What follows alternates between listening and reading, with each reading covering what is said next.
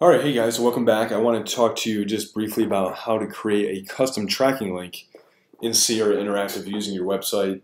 And you can use that link to do things like throw it on a postcard with a QR code, or you could even do a Facebook post or an Instagram story ad or something like that and drive traffic to your website and generate leads that way. Very, very cool tool. So you'll know you're logged in to Sierra Interactive when you can see the lead management page. Here is what we're looking at right now, and just make sure that you're logged in. I usually just go to leads and then dashboard, and it'll refresh the screen letting me know that I am in fact logged in, because it gets a little confusing here in this next step. So next thing you want to do is go to kennethjamesrealty.com, and you want to use the home page here, right? So you don't necessarily need to use carl.kennethjamesrealty.com if you guys are using your own individual websites. Simply log into the home page. It makes things a little bit easier on our end. And what we're going to do in this particular case is advertise somebody's listing. So for example, we're going to use this one here in Tempe.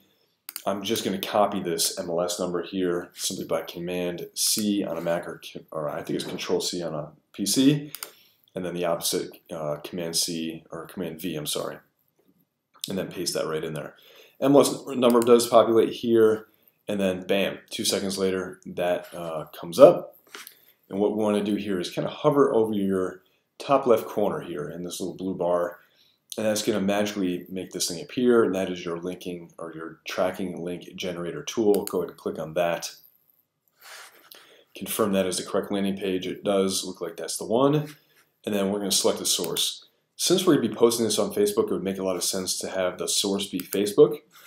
And then if you guys are running a campaign, you can put the campaign name in here, like if you're running Craigslist or Bing or Google Ads or something like that, you can do that here. I'm simply going to use Facebook 1, which is just a generic Facebook campaign. The registration type here, there's a couple different options. Normal registration uses the site requirements, which gives you guys, or the end user I should say, 2 or 3 free looks before they get prompted to register. They may get prompted the very first time, and then they can kind of bypass that, take a look at some more properties, and then they're going to get prompted again.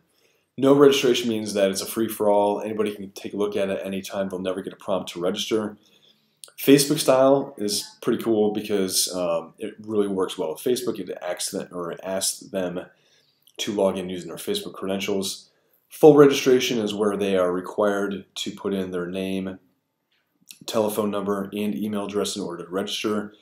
And you could even do a no social option on there, which would remove the option to log in with Google or Facebook. And sometimes you would want that if you're getting a lot of bad email addresses or bad phone numbers. Removing the social options sometimes will increase that conversion rate just a little bit. In this case, we're going to use just the normal registration. Actually, let's go ahead and use Facebook style because this is kind of going on Facebook. That makes a little bit of sense. Now we want to assign the lead to ourselves, right? We don't want this thing going into the round robin and potentially having another agent pick that up. So let's make sure that we assign it to ourselves. And then you can also assign it to a lender. So if you're doing some co-op advertising with a lender, go ahead and use that lender. In this case, I'm going to use David. If you want to put a note in here, you can put a note. This would be something like personal Facebook post. And that way you know that it came from one of the first personal Facebook posts. And I'll put the date in here. 4/2/19 happens to be on the 2nd of April 2019. You can also put some tags in here.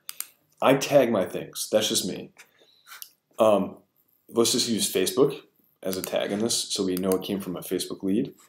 And then you can also assign an action plan. Action plans have a plan for you guys to send out emails or texts or phone call follow-ups. I'm going to go ahead and do 10 days of success. That's really, really a strong campaign that gets you started the right direction. Now, if this person registered after 5 p.m., this 10 days of success action plan would start the next calendar day. Not the next business day, but the next calendar day. I'm usually up pretty late. I'm going to go ahead and say 8 o'clock, and that way it notifies me that I've got a new lead and I can follow up with that right away.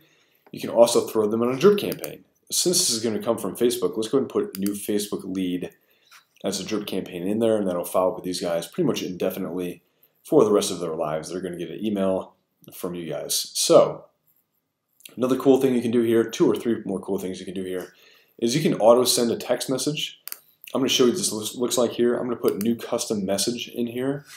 And then I want to delay it just a little bit so it looks a little bit more personal. And it's like, you know, when you get a message instantly when you register for a website, it's an automated thing. I want to make this a little bit more personal. So I'm going to do two things here. I'm going to add in the person's first name. So we'll put the lead first name in here. I'm going to put a space in between and say, you know, it'd be like, Bobby, let me know if you want to take a look at some homes today. And then I'm going to add my name and company name behind that so they know who it came from. And then I'll throw like a little emoji in here, right? So let's do a little emoji right at the end, put a space in between, and I'll do like a smiley face or something like that. All right, so that'll automatically send out after 3 minutes. You guys can also do video messaging, which is kind of cool.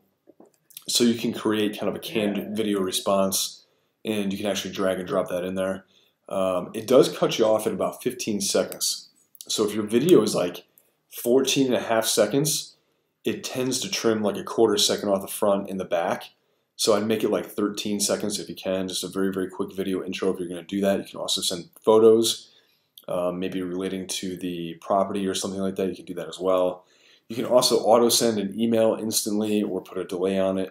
And you can also auto send a voicemail if you wanted to. That'd be that ringless voicemail, which is kind of a cool thing to do. So if you guys have ever had your phone ring like a quarter or half of a ring, and then like 2 minutes later you magically have this voicemail, that is what that is.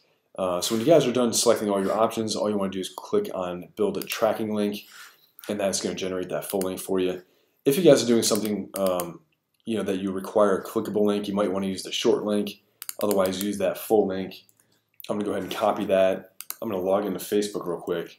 And I'm going to simply paste that whole link into this post. It takes a second or two. It's going to fetch a preview, and then bam, there it is. So what I want to do is delete this text because it looks not very good, quite frankly. And you can put something in here like, check out this listing.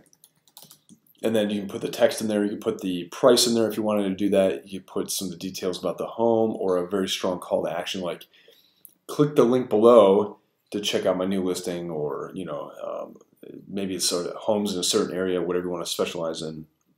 You can do that. You can also add it to your story. So if you guys aren't familiar with stories, get caught up in that, please.